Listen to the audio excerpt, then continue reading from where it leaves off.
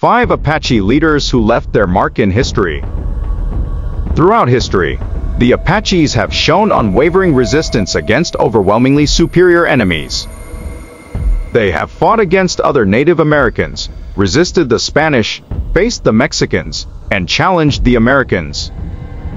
The Apaches resisted longer than any other indigenous people, and among them emerged leaders of unmatched bravery and strength.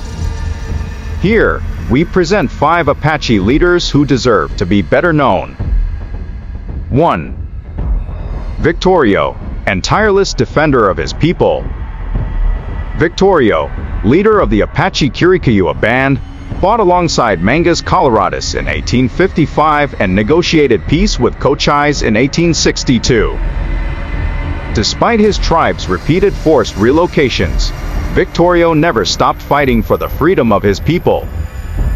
His bravery was demonstrated in the battle at the Cerro de Tres Costellos, where he died alongside 62 other Apache warriors and 16 women and children in an ambush led by Colonel Joaquin Terrazas in 1880. 2. Mangas Coloradus, the giant of Apache resistance. Mangas Coloradus, a tall and robust man standing around 1.90 meters, distinguished himself in the Battle of Apache Pass, the first major conflict between Apaches and American military forces. Together with Cochise, he led a group of Apaches armed with rifles, intercepting a supply convoy sent by the Union Army. 3. Knife Black, the leader who defied enemies. Knife Black was one of the main Apache leaders during the 1840s and 1850s. His influence extended from the west of the Rio Grande to the Black Range in New Mexico.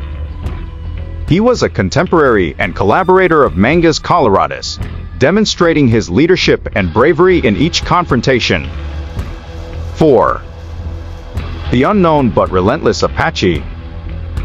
Few people know the chief of the Apache Nod, but his leadership and bravery are indisputable.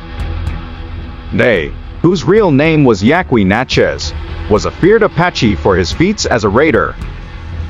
His leadership, comparable to that of Mangas Coloradus, Cochise, Victorio, or Geronimo, continued until his death in 1883. 5. Geronimo, the warrior transformed by tragedy. Geronimo, born in Nodaway Ken, Arizona, in 1829, lived a tragic transformation from a friendly individual to a valiant warrior after the massacre of his family by Mexican troops. This tragic event marked the beginning of a revenge that would last his entire life. Geronimo joined the fearsome Apache tribe of the Kirikayua and participated in numerous attacks in northern Mexico and what is now known as the states of New Mexico and Arizona. For over 3 decades, Geronimo became a charismatic and courageous leader, tirelessly fighting against the forces of the American and Mexican governments.